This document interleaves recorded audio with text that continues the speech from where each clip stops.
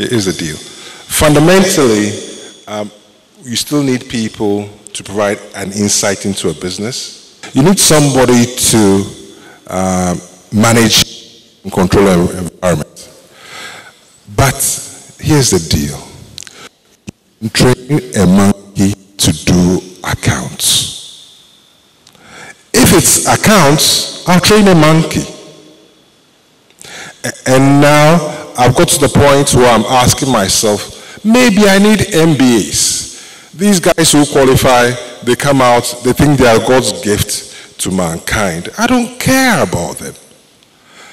The figures don't mean anything to me. Does it align with my strategy? Does it speak to me? Is the person who's bringing those figures telling me that, Mr. Thompson, we're spending 2 cedis more than we should on fuel. That crankshaft, your engine, there's a problem, we've got to deal with it. And that's the challenge we have. Problem-solving skills. A monkey can do accounts. So don't come and tell me you are qualified, so I should pay you X, Y, Z. And they come with big demands. I want a car. I want housing allowance. Give me a telephone. I don't care. Being qualified is neither here nor there. What I look out for is somebody who can think. Somebody who has experience. And experience is not working in a formal environment. And somebody who reads. That's what knowledge is. If you don't, pass the test, you can have as many degrees as you like. You could have won first prize. I don't care.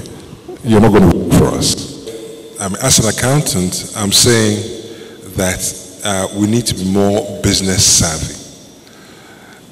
But the risk is that as competition intensifies, as we become more global, there's going to be more pressure on accountants to see things in a way that may not necessarily be objective. And that pressure is just going to be increase and increase. Because, we're living now in a 24/7 world. And that's one huge risk.